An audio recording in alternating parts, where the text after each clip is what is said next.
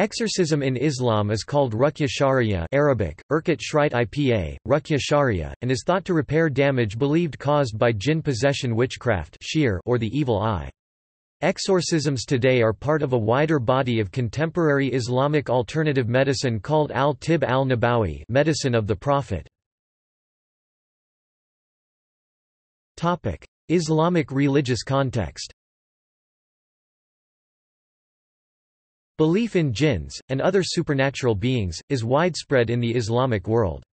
Jinn is an Arabic collective noun deriving from the Semitic root jnn Arabic, Jan Jun Jan, whose primary meaning is, to hide. Some authors interpret the word to mean, literally, beings that are concealed from the senses. Such creatures are believed to inhabit desolate, dingy, dark places where they are feared. Jinn exist invisibly amongst humans, only detectable with the sixth sense. The jinn are subtle creatures created from smokeless fire and air thought to be able to possess animate and inanimate objects.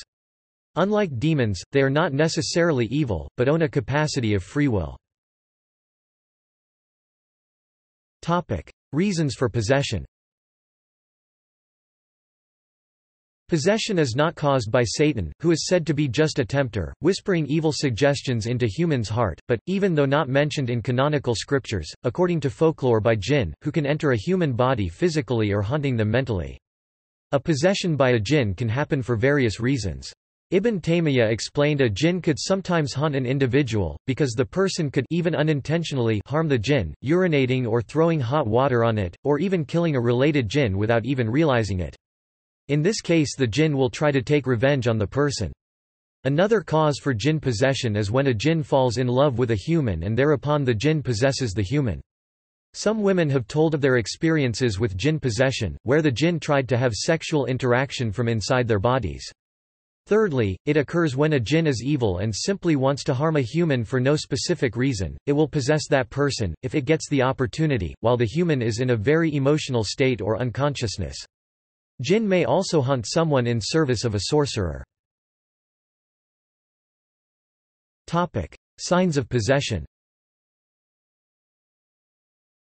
In Islamic belief, there are different signs of possession, for example, procrastination in doing good acts or praying, constant laziness, recurring aggression, loss of senses while awake, constant headaches, recurring nightmares, laughing while asleep, sleepwalking. In case of a complete control by the jinn, the possessed surrender to the jinn and the person's consciousness is subverted by it.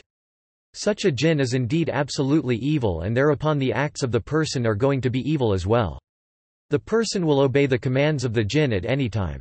In a constant possession, the person will not act without a command by the jinn. According to reports of individuals who have claimed to be possessed, they've asserted that during the jinn possession their spiritual abilities, like the sixth sense, had increased. Possession can also cause physical damage, such as inexplicable bruising or marks appearing spontaneously. Procedure. Recited formulas, referred to as ruqya, are used to expel the jinn from the body. Majority of ruqya are either charms or spells that are uttered or written.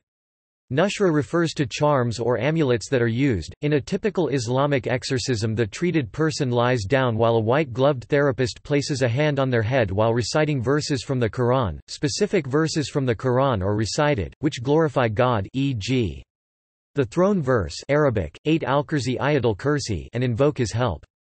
In some cases the adhan, call for daily prayers, is also read, believed to have the effect of repelling non-angelic unseen beings or the jinn. The Islamic prophet Muhammad taught his followers to read the last 3 surahs from the Quran: Surat al-Ikhlas, the Fidelity; Surat al-Falaq, the Dawn; and Surat an-Nas, Mankind. A common healing practice in classical Islam used music to cure mental illnesses related to jinn possession.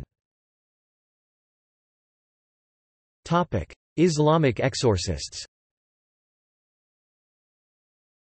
Those who are permitted to perform exorcisms typically have other careers but possess the ability to exorcise.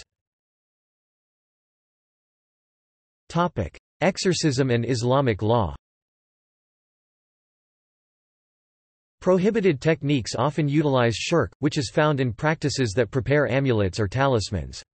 This is prohibited because shirk is the sin of practicing idolatry or polytheism, i.e. the deification or worship of anyone or anything besides the singular God. Many times Quranic verses are added throughout the recitation when using these objects in order to mask their shirk. However, God believes He has provided sufficient cures in executing an exorcism, therefore exorcists should not have to rely on methods involving shirk. Additionally, individuals seeking exorcism should avoid magicians or soothsayers because these magical practices go against Islamic law. Hadith of the 70,000 who do not ask for ruqya and will not be brought to account. A hadith recorded in Sahih al-Bukhari, 8:76–479 states, 70,000 people of my followers will enter paradise without accounts, and they are those who do not practice ar-ruqya and do not see an evil omen in things, and put their trust in their Lord." Ibn Qayyim al-Jawziyya, a scholar, commented on this hadith, stating, that is because these people will enter paradise without being called to account because of the perfection of their tawheed, therefore he described them as people who did not ask others to perform ruqya for them. Hence he said, "And they put their trust in their Lord."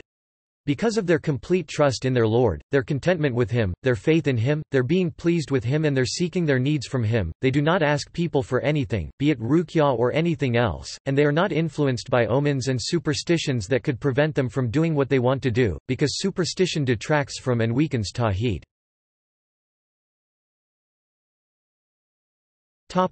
See also: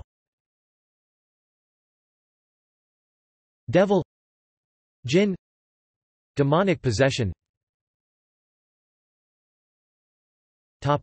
References. External links. Ruqya treatment, Ruqya treatment for evil eye, How to become a Raqi.